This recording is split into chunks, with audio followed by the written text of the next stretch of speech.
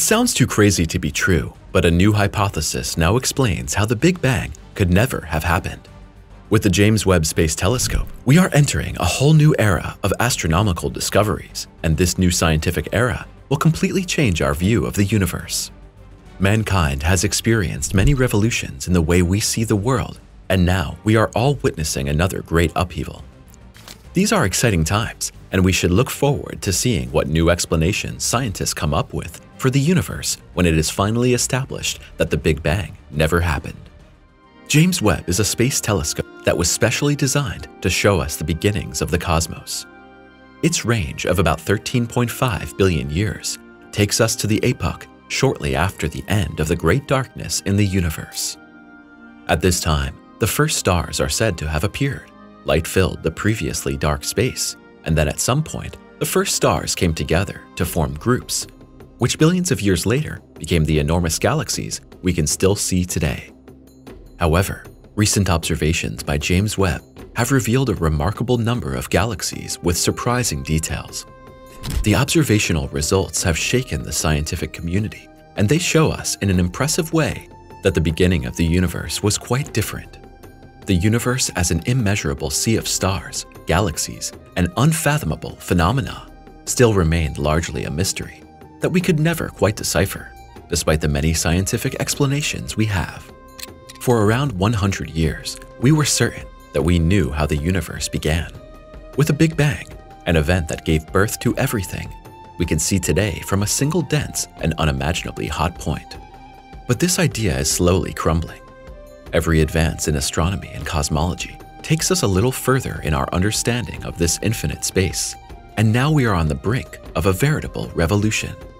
For a long time, the latest observations made by Hubble and many of the world's best telescopes seem to support the old theories. But now everything is different. Big Bang 13.8 billion years ago? Wrong. Have you ever wondered how scientists came up with the age of the universe, even though they have never seen the universe in its entirety? It was something like this. Two researchers named George Lemaitre and Edwin Hubble observed galaxies moving away from each other around 100 years ago. It was then that their redshift was first noticed, which scientists still use today to determine the distance and age of galaxies. The behavior of the galaxies led Lemaitre to conclude that the universe must have once begun at a single point.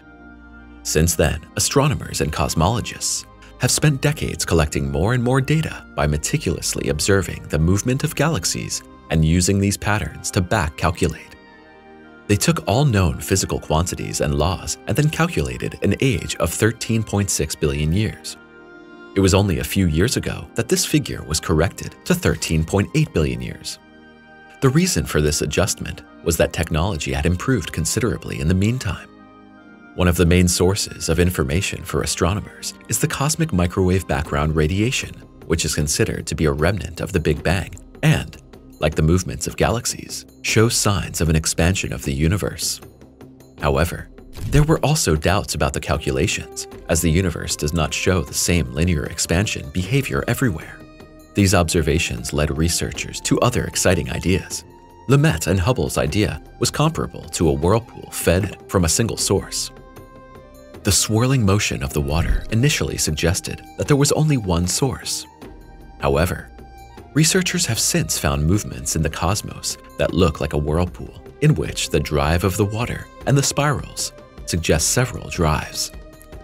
At this point, completely new theories of the pocket universe, the universe within the universe, and the bubble universe emerged.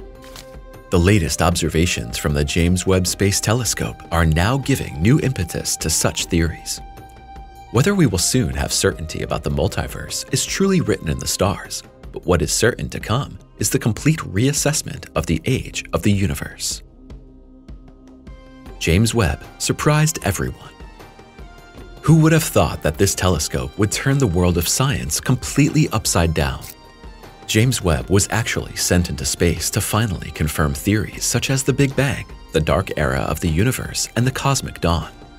But the images from the new telescope show an unexpectedly large number of galaxies that are characterized by their smooth nature and great age. These discoveries are in complete contradiction to what many astronomers and cosmologists have predicted based on the Big Bang Theory. The traditional idea that the universe emerged from an initial, highly dense and hot state and has been steadily expanding ever since is called into question by these new observations.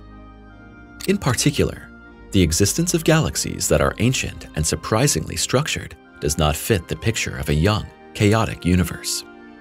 The oldest galaxies discovered by Webb are Glass Z13 and Macy's Galaxy. Both have a redshift of approximately 13Z and are therefore far older than 13.5 billion years.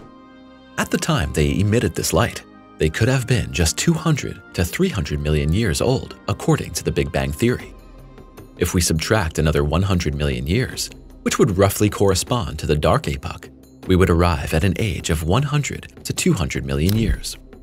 The catch is that the same laws that led to the calculation of the Big Bang and the age of the universe mean that exactly this is not possible. Galaxies of this smoothness and structure take billions of years to evolve. This would mean that these two galaxies would be older than the universe itself, and that cannot be the case. These discrepancies between observation and theory have now led to a wave of discussion and speculation in the astronomical community. Also wrong, the merger theory. In this context, let's take another look at the merger theory, which is a central component of modern cosmology. It states that galaxies grow and evolve through the process of colliding and merging with other galaxies. This theory explains how small, primitive galaxies evolved into the complex structures we observe in the universe today. If the age of the universe is roughly correct and galaxies such as Glass C13 or Macy's Galaxy have simply grown faster than previously assumed, there must be something wrong with the merger theory. In very simplified terms, the model assumes that smaller star clusters have merged with other star clusters, forming the first small bulky galaxies, and later, through further and further mergers with other galaxies, these became such magnificent phenomena as our Milky Way or the Andromeda Galaxy. However, the data from the Webb telescope show a different picture. Galaxies that already have a complex structure at an early stage of their existence. If galaxies already exhibit complex structures at an early stage of their development, then scientists must also completely reassess the role of collisions and mergers in galaxy development. Until now, for example, researchers have assumed that magnificent shapes, such as the spiral or even the wagon wheel-like galaxies, could have played a more important role in the early evolution of galaxies than previously assumed. Expansion and the Big Bang do not go together. Here's an interesting fact you may never have heard of. Scientists were, after all, ultimately using the idea of expansion and extrapolating events back to the Big Bang based on these observations. But the discoveries of the Webb telescope also shed a completely new light on the theory of cosmic expansion. The existence of old, structured galaxies in a state that is not consistent with a continuous expansion could be proof that the universe is not expanding and that the movements that we have interpreted as expansion have a completely different cause. In fact, the existence of these old, structured galaxies even allows us to conclude that the universe was in a stable state 13.5 or 13.8 billion years ago. This would also mean that the Big Bang and the expansion driven by it may never have happened.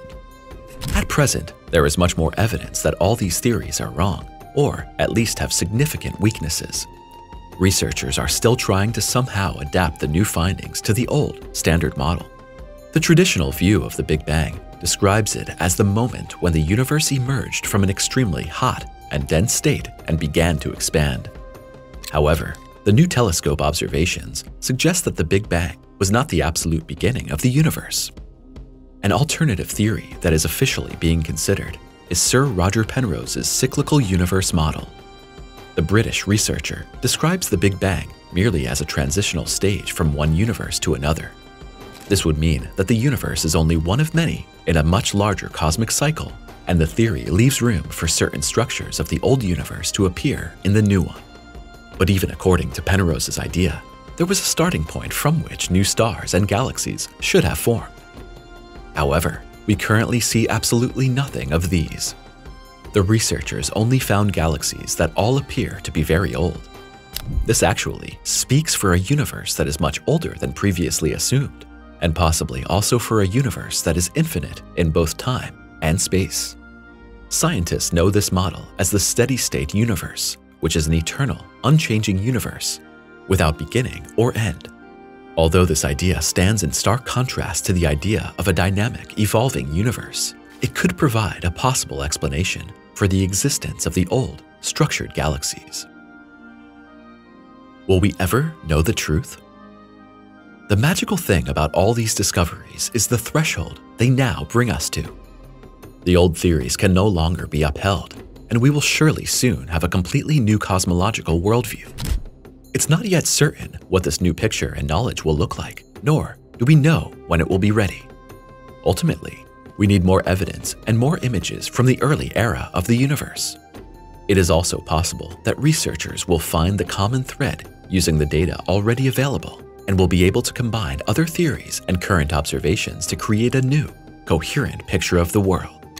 This may even bring us closer to Albert Einstein's lifelong dream. The greatest astrophysicist of all time dreamed of summarizing all the phenomena of the cosmos and all the forces at work in it in a unified field formula. He never succeeded. His own discovery, of all things, thwarted his plans.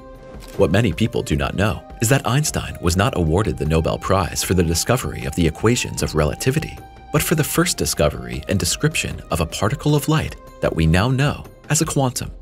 Einstein ushered in the era of quantum physics, which was not at all compatible with the theories from the world of great phenomena. Perhaps the discoveries of the James Webb Telescope are now pushing us more and more in the direction we need to go to finally bring together the physics of the smallest particles and the physics of large-scale phenomena. Subscribe now and look forward to more video hits.